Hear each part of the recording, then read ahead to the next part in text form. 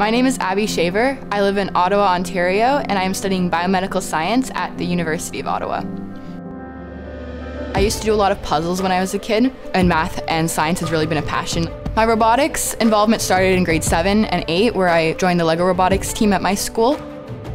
In grade 10, the team I joined was all grade 12 boys, and I was just trying to share my ideas, and I really wanted to be involved in the coding aspect, but I was just told, leave it to this person, they can do it. No one really took my ideas seriously. So as a result, I started a diversity in STEM club at my school, and this club was just to make a welcoming environment for minorities and females in STEM who really wanted to share their ideas. We had lots of people just excited to come out and excited to be part of the club. So the biomedical science program at the University of Ottawa really incorporates all the sciences in a bit of a medical and biological perspective. My long-term goals go into the medical field, definitely something that involves working with people and creating a better quality of life for others.